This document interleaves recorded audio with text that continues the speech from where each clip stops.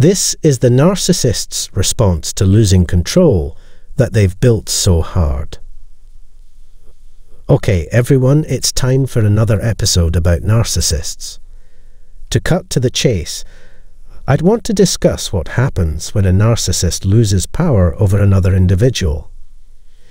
My experience has shown me that narcissists are emotionally vulnerable persons with a malign purpose to hurt others.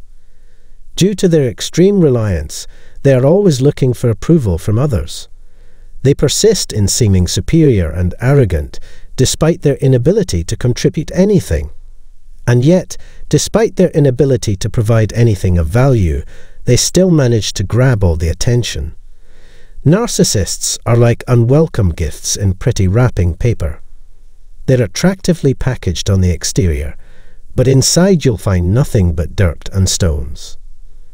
Narcissists require dominance as a means of shielding their fragile selves and a sense of self-importance. Despite their arrogance, they have an extremely low opinion of themselves. Narcissists employ these strategies to gaslight, guilt, or shame others into doing what they want. Learning about the destructive patterns of narcissists and how they affect their victims can give you a sense of safety in your relationship.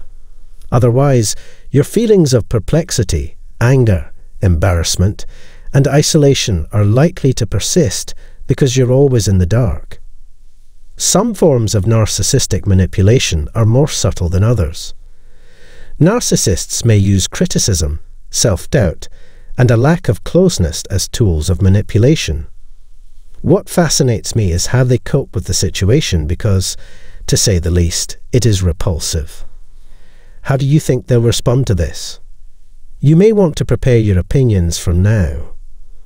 Narcissists have an insatiable need to feel in charge of as many people as possible.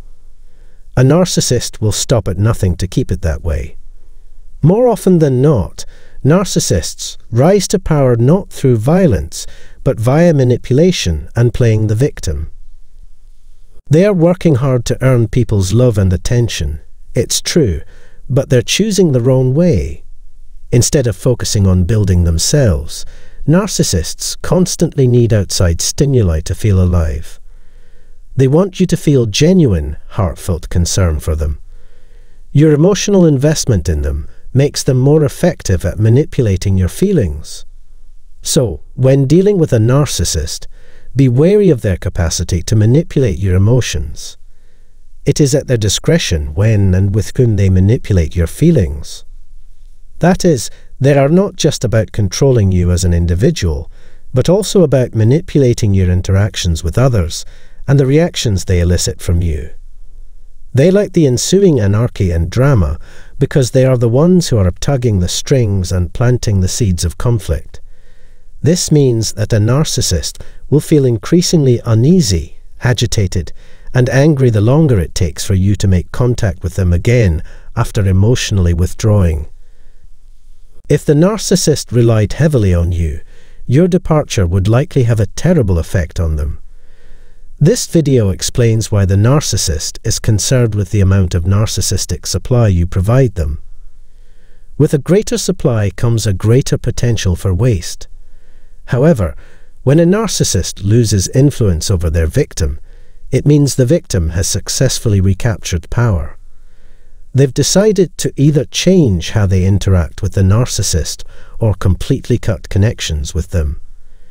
And knowing this will make narcissists turn to rage. Narcissists have trouble accepting rejection because they believe they deserve to be in charge and can't accept that the other person has chosen to stop talking to them. If the narcissist loses control of their supply, no matter how small, they will feel threatened.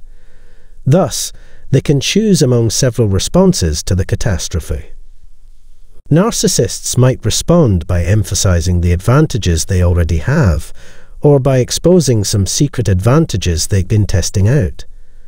Because of their strong need to be constantly affirmed and not feel irrelevant, narcissists may give the impression that they have quickly moved on. But the narcissist uses it to protect themselves. They're trying not to think about how they contributed to the rejection or how they could have handled the situation better. If the narcissist is unable to maintain control over a person, they may look elsewhere for the same or similar satisfaction. Narcissists may, as a second response, make further efforts to win you back.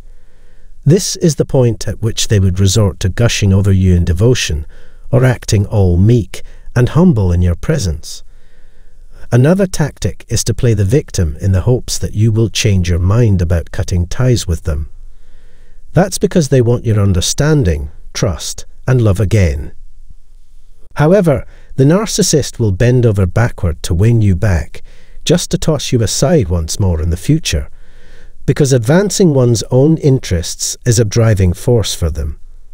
When the narcissist feels helpless, he or she may act out by seeking retribution. To be sure, this is something that every narcissist wants, but some will value it more than others. Narcissists get preoccupied with you because they want to get something from you, usually money, love, sex, you name it. If they can't have you or keep you under control, they don't want anyone else to want you or be near you. That's why they're working so hard to turn your supporters against you. Their retribution typically takes the shape of harsh attacks on one's reputation. However, narcissists can use their flying monkeys to spread lies and rumors about you in an effort to make people question your honesty and integrity.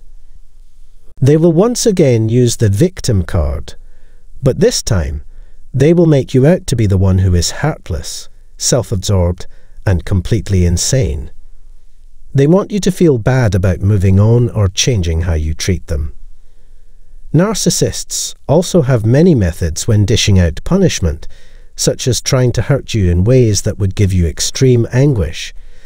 This is why the defamation campaign of a narcissist is as severe as any punishment that can be imagined. Narcissists often hit rock bottom when they are unable to impose their will on another person. They believe that they have exhausted all potential avenues for obtaining narcissistic supply, and that the quantity and quality of narcissistic supply they have already gotten is the greatest and highest possible. However, they have to face the sad reality that they can't fully control you. Eventually, they give in to their vices and allow their sadness to rule over them, becoming the sad personification of everything they had been attempting to hide behind their mask. Because of this, some narcissists may have severe suicidal tendencies.